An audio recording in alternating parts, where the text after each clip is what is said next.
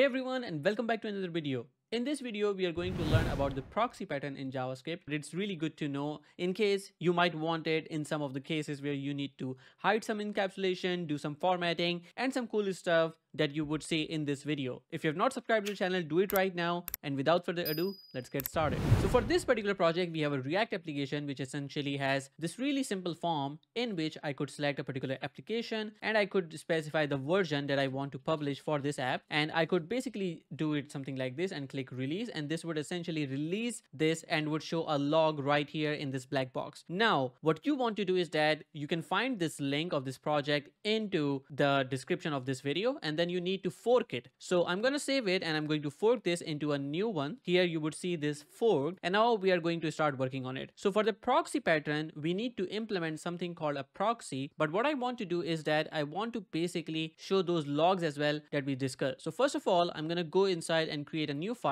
I'm going to call it logs.js, and this logs would be essentially where the data of these logs would be stored. So now that we have got this file, I'm going to create a class here. So let's call this logs, and here I could essentially, or actually we don't really need a class. We could simply say const logs equals, and here we would have latest log, and here I'm going to basically assign this as null, and then we would have something like history, and this history would contain the array of logs that have been created via this release cycle. Once we have those, I could basically say export default and logs, which means that now I'm going to just pass this logs to app.jsx and then use it. So if I go to app.jsx, I can essentially import this. I'm going to say import logs from, and here I can say logs, and then where I'm assigning this logs using the useState method, I can essentially just pass this right here. So what this would do is that this would assign the logs object that we have here to this particular state variable, and then we can reuse it later on. Now that we have this, let's see what the code does right now. So the code right now has these form elements as I mentioned, and if you click the release button, it basically goes here and calls this onForm submit. When we call the onForm submit, we log the version that we have selected and the app that we have selected, and this will essentially create the logs that we really want. So if I go to inspector or open the console here, you would see that once we select the values like calendar and then 22.2, and if I click release, you see this is the log that we get. We get both the app and the version. Now we want to push this into the logs themselves. So what I would do is that I would essentially, rather than just setting up all of this, I also want to modify this log so we can contain this information here in this object. So what I do, by default, this logs is already assigned to this one, but when I want to change this, I basically would want to just do logs, or actually the logs, which is capital one. So this object, we are modifying that and saying history equals to, and then we are going to get the previous history, something like this. So we say something like logs, but we are getting the previous history from this state variable. So remember that here, what we got previously from the logs, we essentially get that, and then we reassign that and basically use it. The only reason we are using this new logs variable or the state variable is that we need to render this on the view. So now that we have got this logs, I want to push the new version and app. So I can simply say something like this, and that means that now our logs history will contain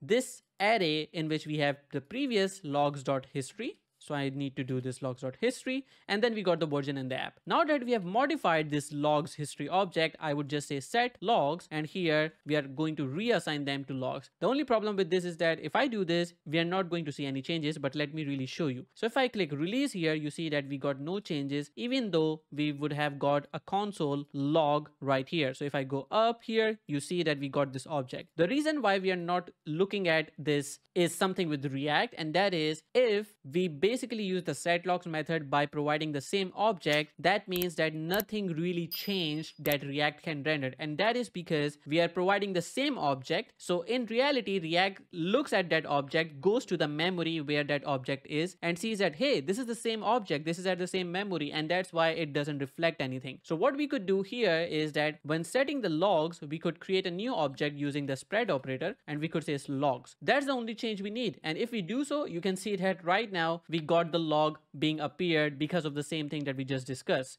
So this is one clever way to basically trick React to rendering it. Now that we have got this, let's talk about the proxy pattern in general. A proxy pattern is a pattern in which we don't interact with the real object, but we rather interact with the proxy. And that proxy basically behaves as a middleman. So when we have to set an object property to that object, we use the proxy. And when we need to get a property from that object, we also use the same proxy. And this is entirely the proxy pattern. So what we are going to do right now is that we are going to switch from this logs object to a proxy. Let's see how that works. So what I need to do is that I need to go to logs.js. I'm going to close this, and here I'm going to create a new proxy. And proxy is something that is native to the browser. So all you need to do is say something like const proxy, and here you can say new proxy, and you can see that it automatically understands what proxy is. And the first argument is the object itself. So I'm going to provide the object logs here. And the second argument is the handlers. So here we need to specify the setter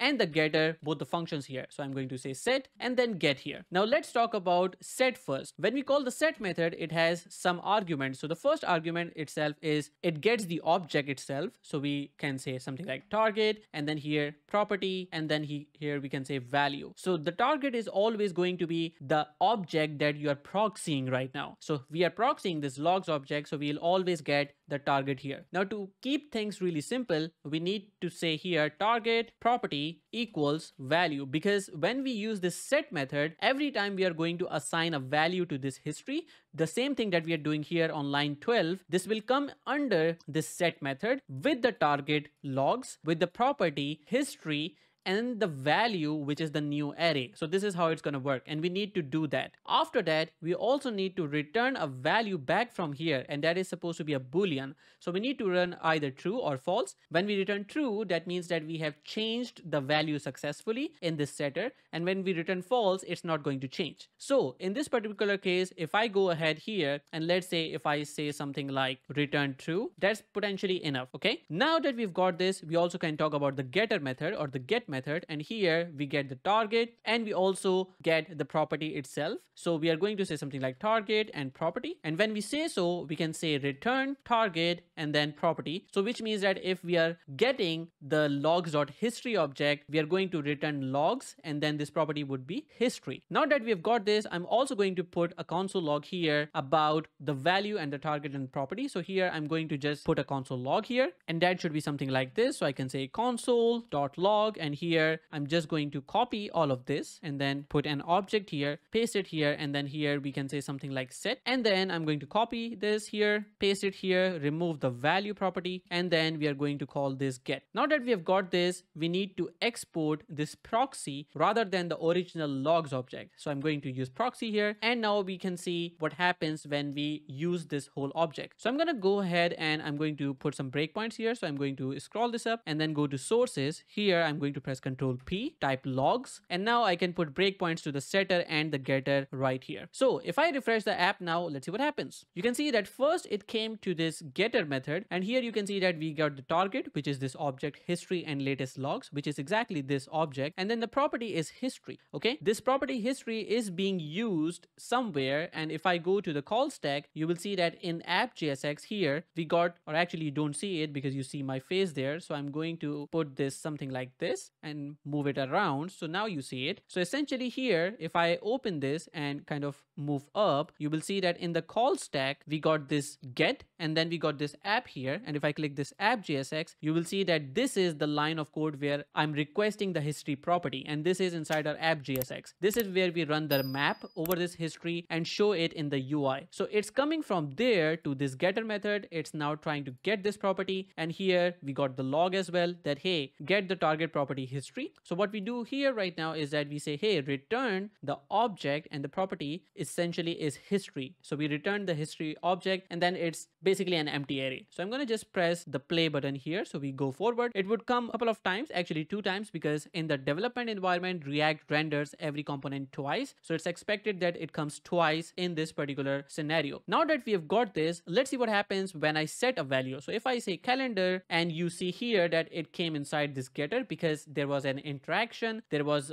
basically a UI event. That's why it's getting it again, which is totally fine, 2 times as I mentioned. And then I'm gonna go here and say 22.2. If I click here, it's gonna come 2 times again. And now if I click release, let's see what happens. In this situation, it came here with the getter first, which is fine. Then it came here with the setter. And now because I clicked release, it essentially went to this form submit, and then it went here assigning the logs history. That's where it's coming from. And we can double check by just expanding this and then going down below. Here you can see that this setter was called from the on form submit, exactly from the line that I just mentioned to you. So you can see here that when we are assigning a new array to history object, by default, it essentially comes inside this setter. And this is where we can control what happens when this is being set. Right now, we don't really do any magic. We essentially just say, hey, just set the property that we want to set and nothing else. So here you can see that the target is object, the property is history, and the value is this new array, or is this array with 1 value right now. And then it logs here, and then it obviously would do 2 times getter. Now let's say we add another value, and let's say this time we are releasing the mail app.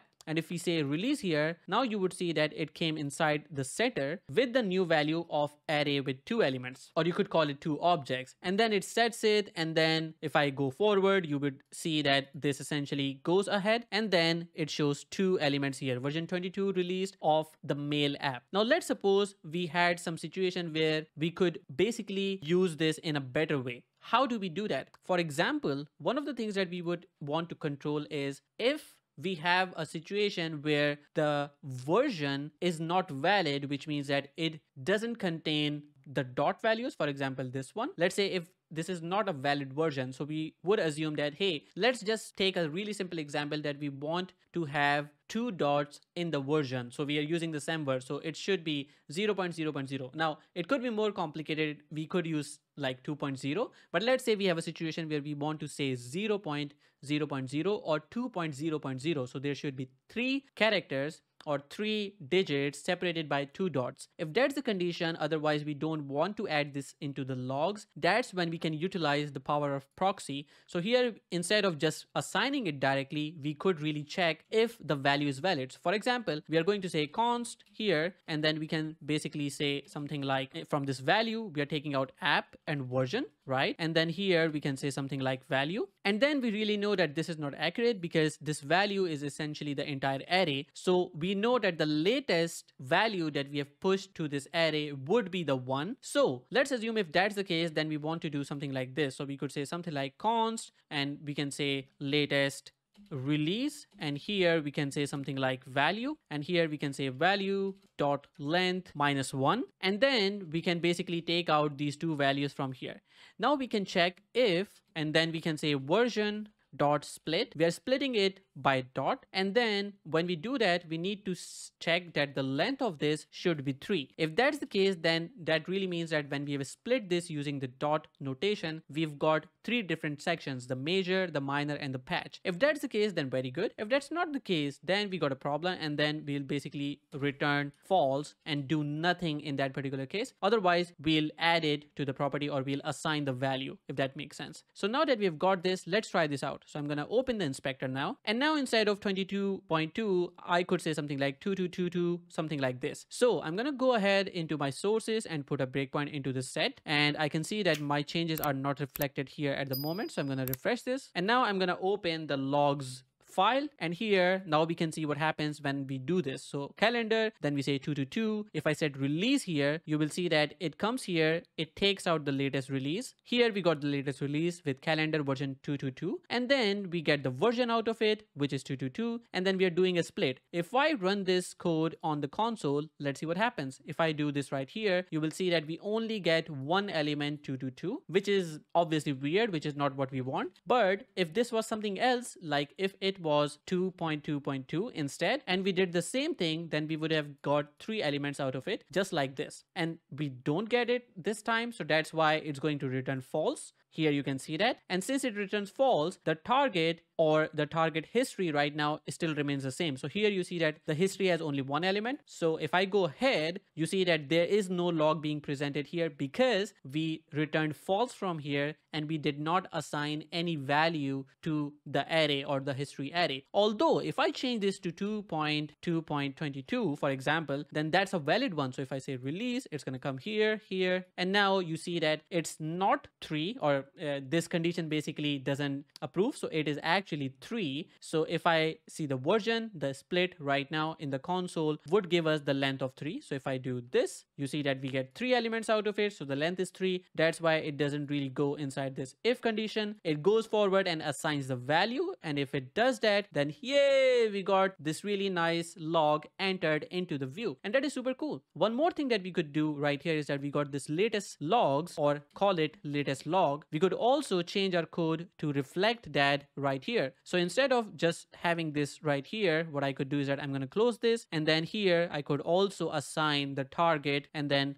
we could say latest log equals latest release. And that would mean that every time we get a new log, we would essentially get the latest log just like that. One more thing that we could do is that when we are returning the elements, we could actually format all of this right away within our getter. So instead of doing it right here in the React side, we could have done that on the other side. So instead of getting this history, you see that we are mapping over the history itself from where we get the version and the app. So instead of doing that, let's suppose we make it simple. We call this log, okay? And then all of this thing that we have, the whole string, we actually format that inside the getter. So here we're just saying log, but in the logs here, when we return the target property, then we need to format it. So we are going to check if the property itself is history. So if that history, then we are going to say return target, and then we could also say history because we already know that history is being requested. And then here we can say map, and then we got log, and then here we can essentially return this value here, or actually kind of break it here with version and app, because we know that inside each log, we do have the version and app right here. So when we do so, this will now start returning the string value, which is directly going to be shown here. Let's try this out now. So if I kind of do this right here, you will see that if I do 222 here, this is not going to add it. But if I do 22.2 here, then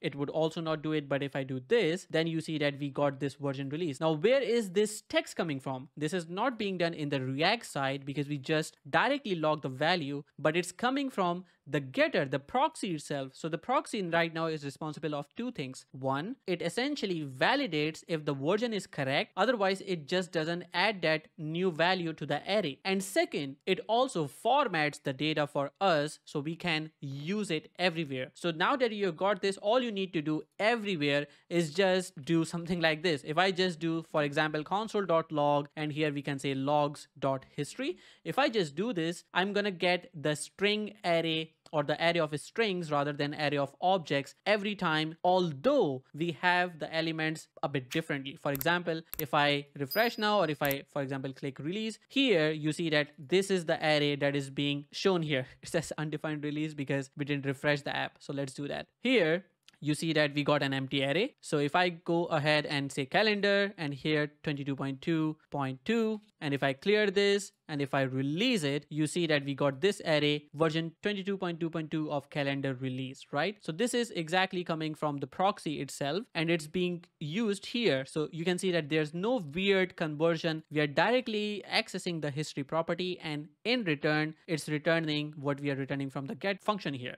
So I hope this made sense for you. If you didn't understand something, write in the comments and I might be able to explain to you in another video. If you understood everything and liked the video, press the thumbs up button as hard as you can. Subscribe to the channel if you have not already, and let me know in the comments also if you want me to cover a particular topic about JavaScript or a design pattern that you already know of. As always, happy coding. I'm gonna see you in the next video.